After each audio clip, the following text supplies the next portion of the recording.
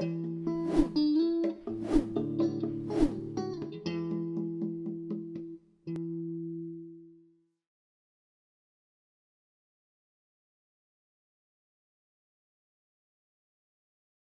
me welcome Betina González to this small interview. Betina González is an extremely well-known novelist in Argentina and throughout the Spanish-speaking world.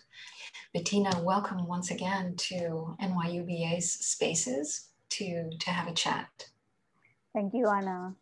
We're here to celebrate you. Indeed, you will be publishing a book in the English language. I've seen it described as something very alluring, distorted realism.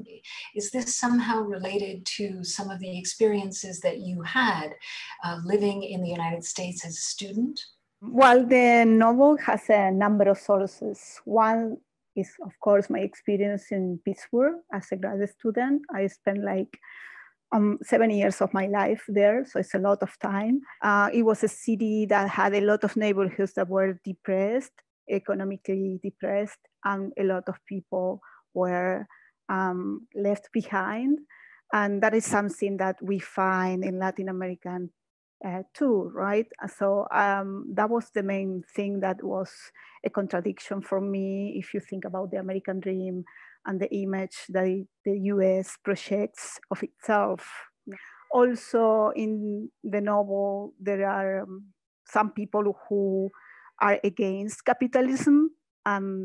They go to the roots. The idea is that you refuse to adapt to the system. And this idea of going back to nature is very powerful in the novel.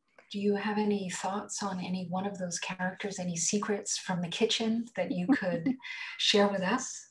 Well, it was important for me to have this variety, to have people from different ages and backgrounds. What I try to do is to reimagine the 60s and the 70s from my point of view, because I have always been fascinated by the utopia, the idea of a community, a group of people living together in a structure that goes beyond the family, the traditional family. And this is one of the topics in the novel, right? Is it possible to find a different way of organized society? It seems to us from the present impossible to think about alternatives.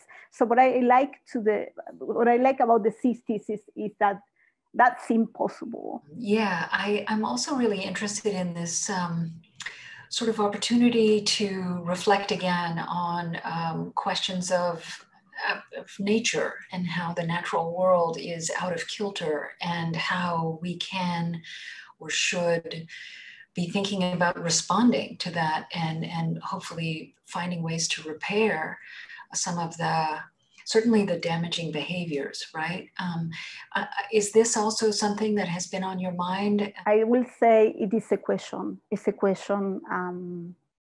I think any fiction begins with a question. And when you finish writing that piece, you find different questions. So this idea of the imbalance we are living in our present is in the novel.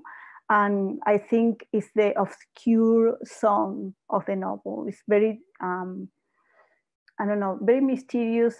I prefer to leave to the reader the final judgment.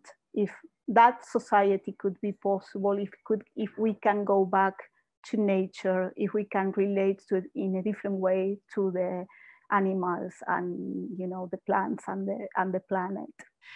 Thank you so much for your time today. Thank you, Anna.